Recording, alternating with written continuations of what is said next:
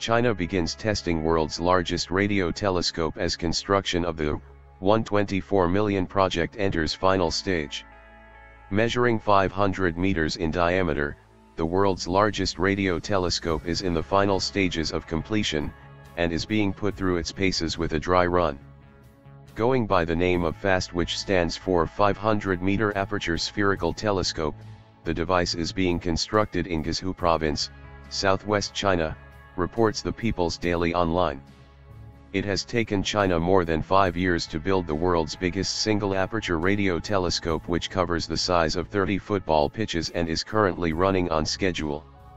Scientists carried out the last stages on Saturday, with hopes for a September 2016 completion.